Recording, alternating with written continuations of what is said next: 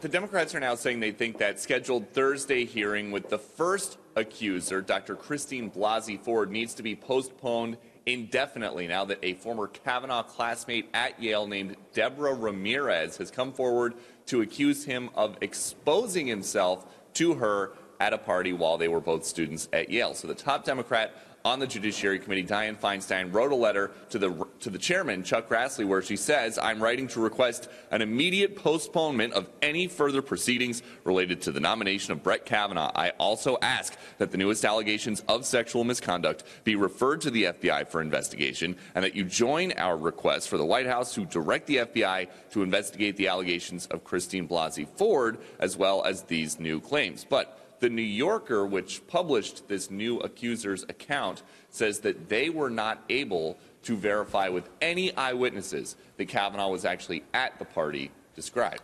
All right, and Peter, how do Republicans want to handle these latest allegations?